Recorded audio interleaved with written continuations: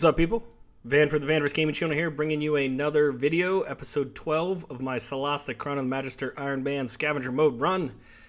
In the previous video, we cleaned up a side quest. In this episode, we're going to do the academic background quest and then another side quest from the quest board in town. So if you don't have the academic background, you won't have this quest. You have to have a character that has the background, which is academic, and you can do this one. But before we get started, we're going to take a quick short rest here. We're going to get some hit points back. We're going to get some spell slots back because we're going to probably get into a fight, and I didn't want to take a long rest. So there you go. The other thing is if you saw in the last episode, I had to buy a potion of flying because you need someone who can fly to get to where we're going. Are you ready for this? I am. Any idea how to get up there? One or two. I tried to think of a way, but still, this place is incredible. Did you notice that there was a minor gate just here in the courtyard? As a matter of fact, I did. Let's go to it, if you don't mind. Wait a second. This whole time I've been getting fly spells and I should have just listened to the dude? All we had to do was go to the minor gate in the courtyard to port us in there? Are you kidding me right now? Well, there you go. So, never mind about the fly that I just wasted 500 gold on. Apparently, you can go to the minor gate and probably teleport you here. Now I feel like a jackhole this whole time.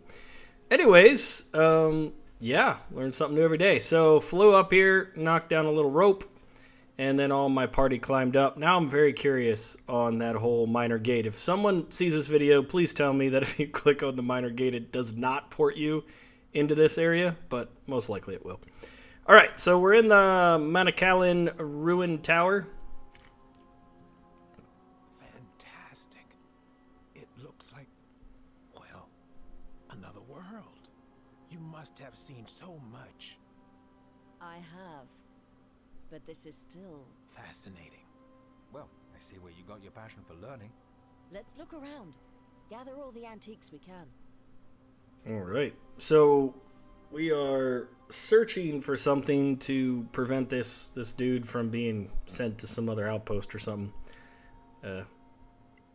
Basically, we just got to move some stuff around here, and then we'll get to where we need to go. There's not a whole lot in this area. There's a couple of things you can loot, get a couple chests, a couple bags, I think. But ultimately, you want to take the person that probably has the fly ability and get him to where you want to go, and then knock down some of the rocks and whatnot for the other parties, because I believe you have to clear the path. Do a little looting while you're at it here, pick up some things, and then you just kind of go from there. Now, this right here, we got to knock this out of the way, and then once we knock this out of the way, I think the rest of the party can make it through. And you can see there's something here to knock down. These are all ways to get to where we need to go, and then I think there's a chest down here. Yep. We could light some candles if we wanted to, some torches if we didn't have people with dark vision. It's always nice. This has some gold, some crafting recipes, which makes sense if we're doing an academic background quest. Alright, the rest of these fools need to work their way up here, and then we are going to probably get ourselves into a fight here after a cutscene. So let's see what this says. Oh, the gods. This is really something. It explains the library we found down in the caves. Place seems dangerous. Definitely. Be ready for a fight.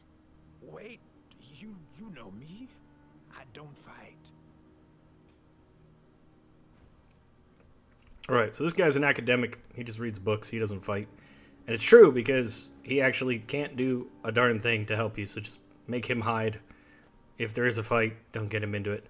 But I did like that part where it does say that, you know, that ruined library we went into in a previous episode happens to be the bottom of this tower. So God knows what happened during the cataclysm that led to this tower to be separated into these two pieces.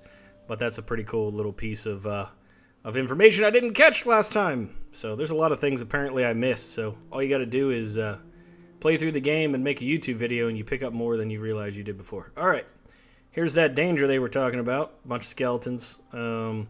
I feel like one of these is a sorcerer, and casters are not great. They do lots of good damage at this level, so highly recommend taking the caster out first, but I think we're at the point we have to attack them before they attack us if we're going to get a jump on them.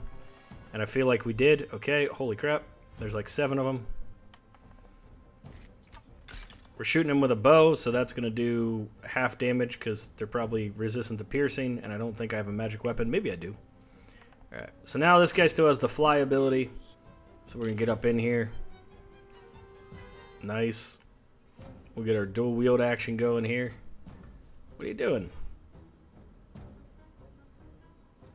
Alright, well, I thought I was going to fly over. I guess I didn't. Alright, time to cast some spells. Just remember, if there is a sorcerer, do not cast magic missile on it, because it can shield itself. So just keep that in mind.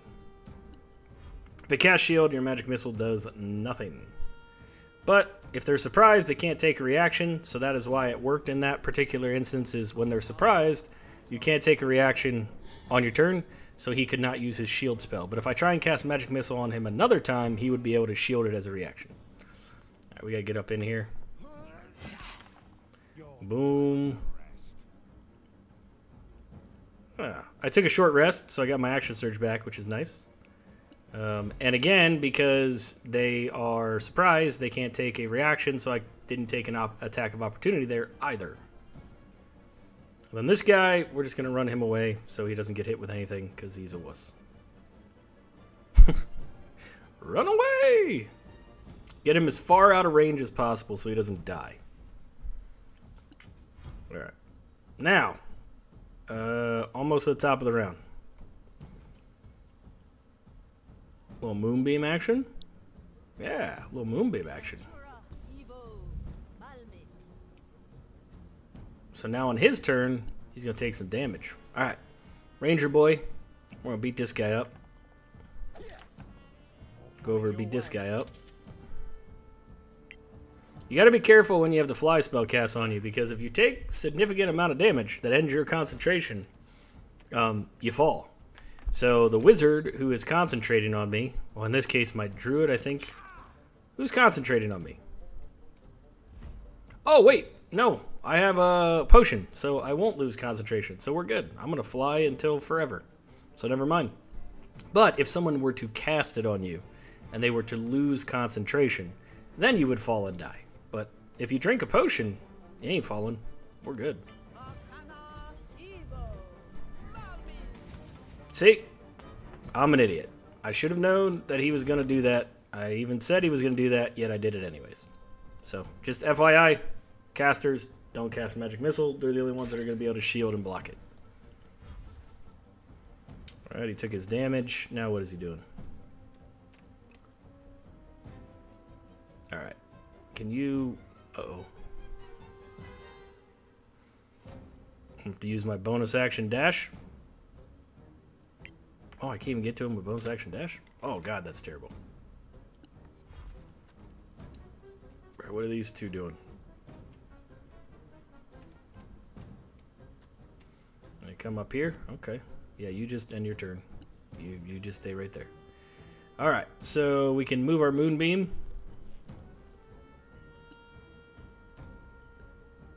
Do a little thunder wave. Thunder. Knock him down. Can we knock him off? Go back. Yeah, bye-bye. I love knocking things off the ledges in this game. Alright, good. But now, I had to put my shield away to do that, so now my AC is lower. But whatever, we're fine. Alright. Come on, flyboy. You're dead. Alright. So just remember that Moonbeam does actually hurt you, so keep that in mind. If you go into Moonbeam, you will take damage.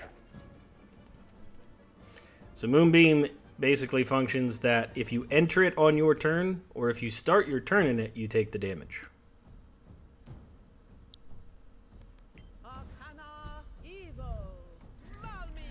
Why do I keep casting that knowing it's going to shield it?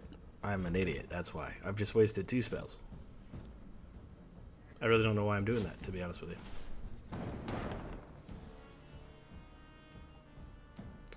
Ouch. He can't get to him because he's on that little thing, so we're going to have to shoot him. And he used his shield spell yet again. So now I didn't do any damage because he got a 5 AC.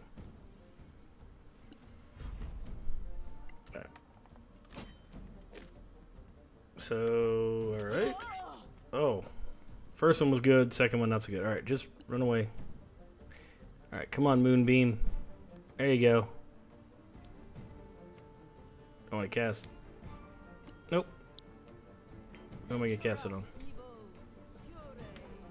There we go. Alright.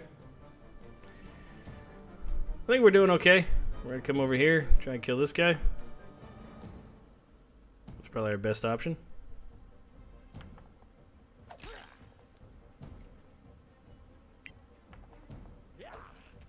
So I think skeletons are actually vulnerable to weapons that are bludgeoning.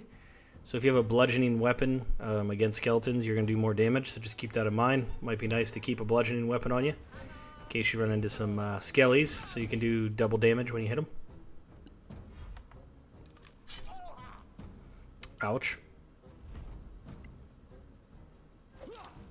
Tried to run away. That was a very bad decision. You're now dead.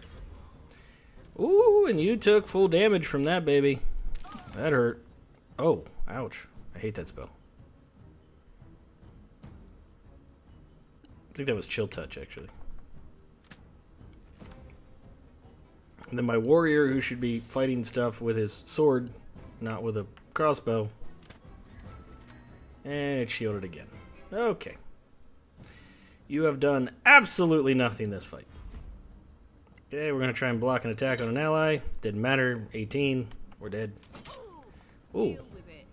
Thank God for flawless concentration as a feat, or we would have probably lost our concentration spell. Which we're concentrating on Moonbeam right now. Alright, what are we doing here? We need a little bit more extra oomph on that heal. I'm not looking so good.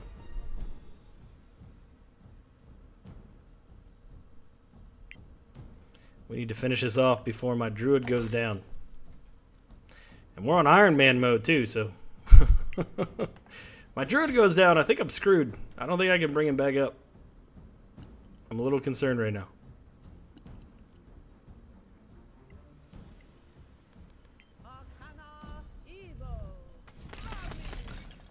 See, I should have used that on him the other 3 turns, and then I wouldn't have wasted it 2 of the 3 turns. Oh, thank God I missed. Alright, we gotta kill that sorcerer guy. Oh my gosh, I'm so bad at this game. Alright. Let's see if we can block the attack. Thank the Lord, or that would have been bad. Oh, and then a crit! Unconscious. Oh boy. Not good, not good. Come on. See, this is the great part about the subclass I picked, is that on the start of your turn you get healed because of the subclass. It casts a heal spell on you, and then on the start of your turn you get healed as well. So I was just unconscious, and at the start of my turn I took the heal, and now I'm back up. That is why I love this subclass that just came out with the Lost Valley DLC. It saves your butt more than you realize. Alright, can we just kill this thing? I just burned every single spell I had. And it shielded it! What a jerk. So, it's shielded, but because I have, I think I have Potent Cantrip with my wizard, so it does half damage even if it was gonna miss, it still does half damage. That's why it did 4 damage even though it shielded it. It still takes damage. That's why it's another nice cantrip to have, I'm sorry, a nice feat to have. Alright, can you hit this thing? Oh my god.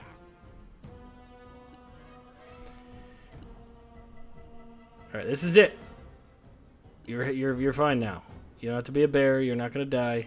All right, finish him off, Ranger boy. Come on. Yes. Wow, that was a little hairy there. I had to switch to bear form just so I didn't die. Are you all right, Master? Why is she asking if he's all right? Alive. Or so it seems. Those are quite common in the marches. Just tell me there's something valuable down here. Oh, I think you'll be happy. All right. So we've pretty much done our job here. We I think we completed it, right? He got what he wanted. So now we're just gonna loot up in here, see if there's anything of interest, and then we are gonna go over and do the other part of the side quest here once we get this all kind of cleaned up. All right, so we're all gonna move over here onto this little blue circle here. We cleaned up pretty much everything, so let's finish this up. This is more than I dared hope for. So much more. Good. I think the guild will treat you a little better now. They'd lick your boots for a look at these. I'd like to see them do that. One or two of them in particular. These will be perfect. Take whatever else you want. I have plenty. And thank you. You're welcome, Master. I think it's time you stop calling me that. You know? Well, how about Chairman of the Guild, then? With these books. Stay in the light, my friend. You too. All right. So now I think we complete. There it is. I was looking for that. Okay. So now let's bail out of here, and then let's go do the other portion of the of why we're in this area. All right. So we're going to leave here. We're going to fast travel because I'm lazy to where the Sorak little tunnel was that we escaped from the Soraks, and then we're going to go and loot the Sorak item that we need to pick up for another side quest. So once we're done with this, we would have completed a background quest and 2 side quests, and then we can go hand in the 2 side quests back in town. We've already completed the background quest. So when you come here, I highly recommend that you make sure you have food, because there is a long rest spot here. You will be ambushed when you click on the actual item. So once you get here, I highly recommend you take the long rest. Now, you can light some of the candles and all that. I'm going to spend some time lighting some of the candles, and then I'm going to take the long rest. So I'm just going to kind of fast forward to after I take my long rest so that we can get into the combat here. All right, long rest complete. So now we're going to hide. We're going to click on this item right here that we have to loot. And as soon as we do, they're all going to spawn. We're going to pause the game, and then we're going to be the ones to start this fight out. So nice little Scorching Ray, since I have advantage on all my Scorching Ray attacks. See what we can do to this fella. 2 out of 3 ain't bad. 20 points of fire damage. Alright, so we'll end our turn. And now let's see if we can at least finish one of these guys off. Now these guys also like to hide from you. So I just knocked the thing onto him, so that was awesome. Now I knocked him prone. So on their turn, there's a good chance they're going to actually go invisible and then try and attack you from advantage. So I used my action to shoot and knock down the little pillar thingy, the stalactite on him. And now, because I used my action, I could use my bonus action to attack with my two-hander, and I use my inner action to switch from my bow to my weapon or my crossbow. All right, so we'll let Ranger Boy finish this off with his 2 attacks. Okay. And now we just have the one guy left. And I don't know if he was surprised or not. No, it doesn't look like he was. So he's going to get to go on his turn.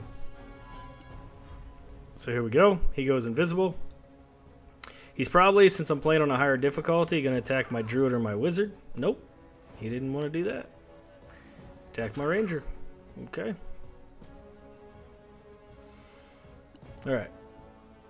What should we do? Hold person? See if it works.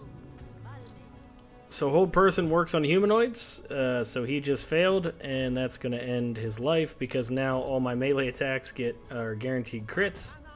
So he's pretty much done. I love hold person when it does work, but when it doesn't work, it's kind of like that destroy it's, what is it called, like win or suck or whatever.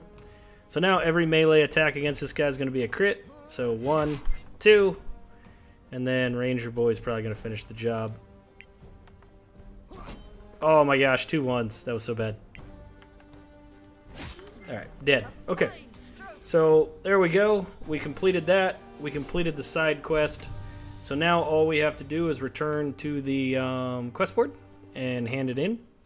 So I think we got everything under control at this point, and now it's just a matter of leaving here and returning to the quest board to hand this bad boy in. Alright, so now let's head back to the world map, and then we'll head back to Caer Kiflin. If we do get into combat, I'll just skip through it for time's sake, and then we'll go back and we'll hand in these quests and see what we get from the quest rewards. Yep, there it is. So let me skip through this, and then we'll pick it up after this fight and go from there. Hey, great news, we won. Okay, so now let's hope we don't run into any more fights, and let's get back to town here. Taking a nice long rest. Alright. Back to Caer Kiflin, and let's hand in our quest, see if we, I don't know where we are from a level. We hit level 4 before we did these 3 side quests, so I don't know if we'll get to level 5 or not, but man, level 5 is a sweet, sweet level. Get Fireball on your Wizard, get 2 attacks on your melees, so looking forward to level 5. Alright. There we go. So we'll go to the crest board.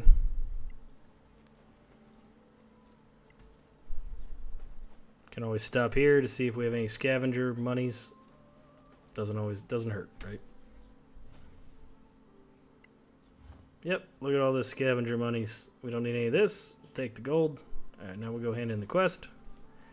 And this is where we're going to end this episode. So, finish some side quests, finish a background quest, pick up our next side quest, and then we'll decide if we're going to do this one first or if we're going to just head on to the main quest line or not. So this is Van from the Vanderverse Gaming channel. We're going to go take a long rest here.